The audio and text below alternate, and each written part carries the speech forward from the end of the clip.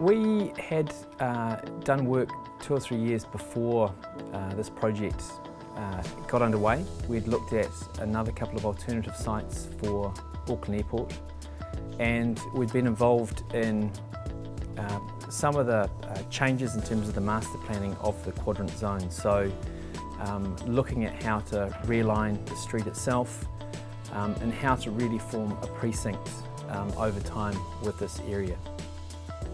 There's two very different aspects to the brief involved in this. So the first one was for an efficient office space. The airport themselves knew that the building that they were wanting to build was going to set a benchmark for the type of office development that they could see out here, and that they were only going to form part of the tenancy of the entire building. They weren't looking to establish a big glitzy, bright light Auckland Airport bannered building.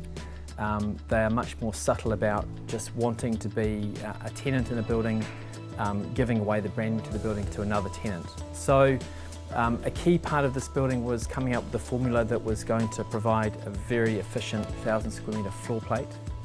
The other side of it was we spent a lot of time working with Judy Nicol with their HR department and with a lot of the staff really understanding how the airport themselves work. So I suppose a key part of our role was helping them develop the brief in terms of writing exactly the type of environment that they wanted for themselves.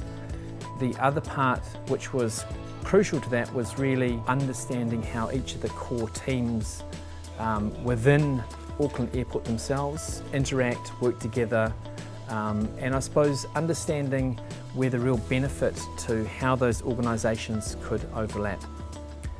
There was a key aspect of this project which was very different to the way that we would normally tackle a building. One of the key features is this building, by and large, was driven from the inside out. So we gave our interiors team almost free rein.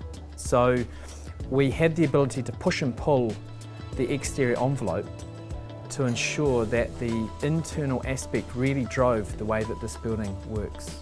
So the reflection of how the building looks on the outside is a fundamental result of the briefing process and the design we went through, establishing how those teams interact, the type of meeting spaces they needed, the type of social interaction that they were wanting, essentially really growing the organisation and allowing the building to help with that process.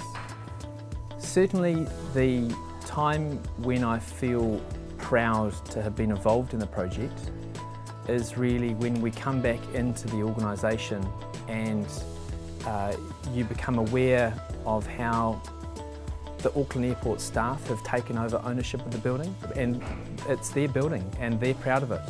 So for us to turn around and say, well, actually the key thing that we're trying to achieve with our designs is really to have a happy tenant, a happy building owner, is exactly what we should be targeting.